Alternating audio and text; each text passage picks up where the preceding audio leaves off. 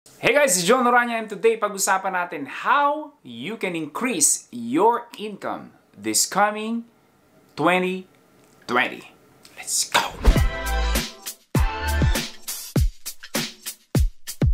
Hey guys, it's Jon Orana from Negosyo University and today pag-usapan natin how you can increase your income this 2020 because I've been publishing videos na more frequently and consistently in the past few months and I've been getting a lot of inquiries and questions about Sir Jon, ano po bang magandang negosyo, ano po bang dapat gawin ko, I'm just starting in this business and all of this. But ultimately, the reason people would like to start a business is for what reason?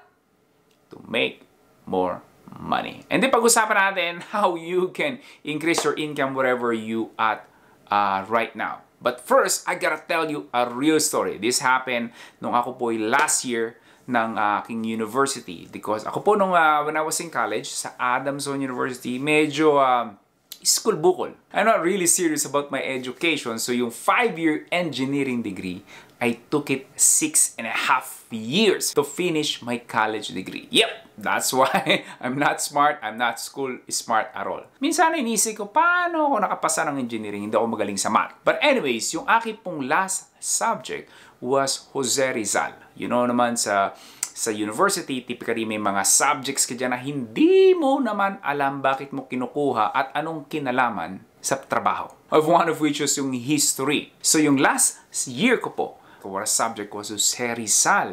And it was a summer class. Alam niyo naman, sa Philippines, pag summer, mainit. So, nagtitrain lamang po ako coming from EDSA station ng MRT.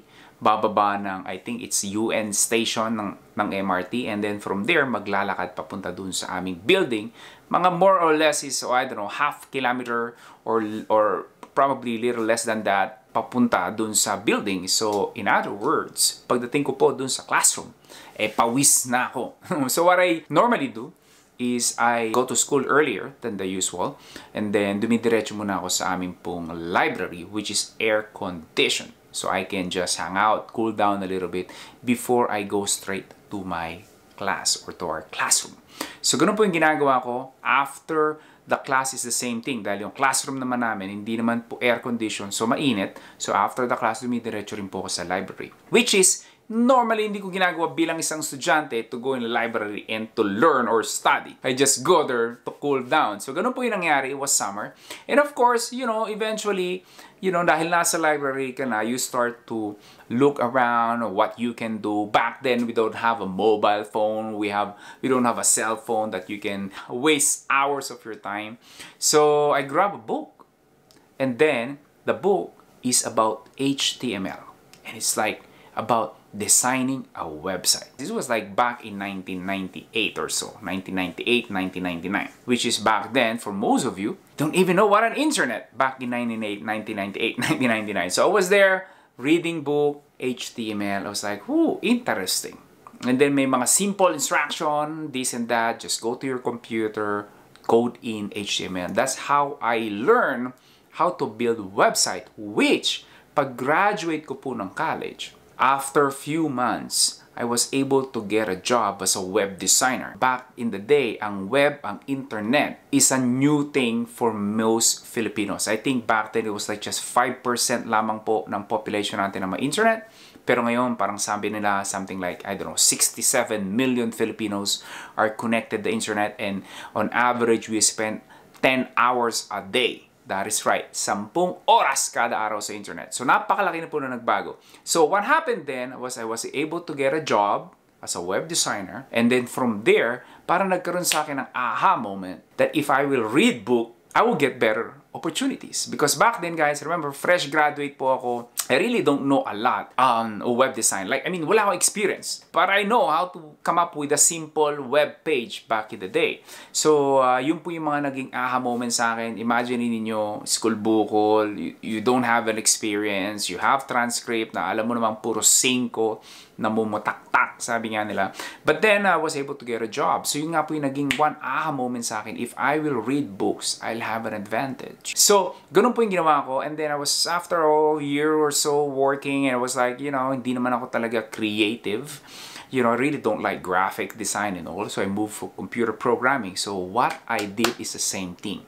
I bought few books about programming and learn how to program. So pagdating sa interview, of course, meron akong knowledge. So I have more chance of getting that job, that position, because nag-aral. Yun po ang sikreto, is nag-aral.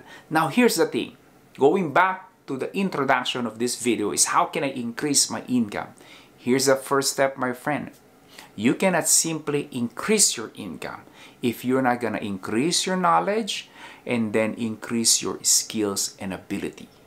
Ako po as an entrepreneur, I have the employees, I have people under me. I help people.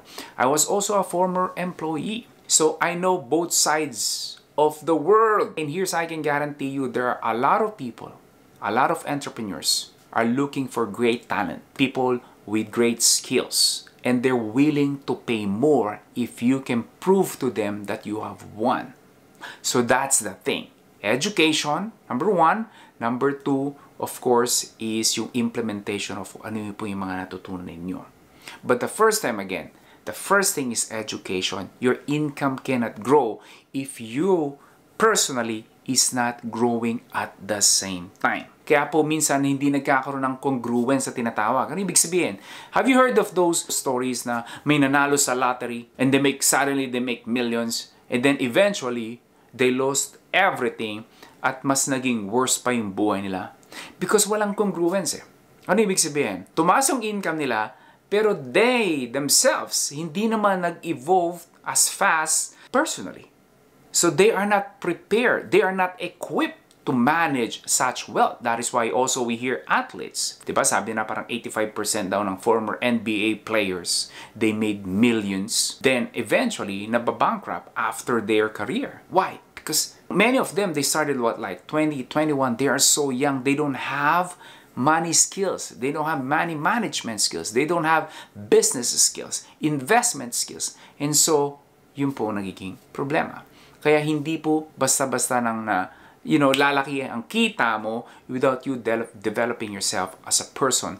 Learn new skills. And this coming 2020, that should be your goal. What is this like one skill that I can develop that will multiply my income, multiply the growth of my business? As an entrepreneur, is it about time management? Is it about marketing online?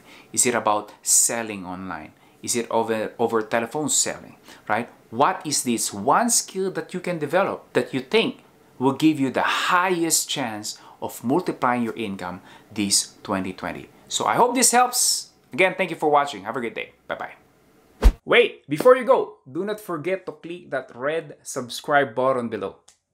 Appreciate it. Thank you for watching.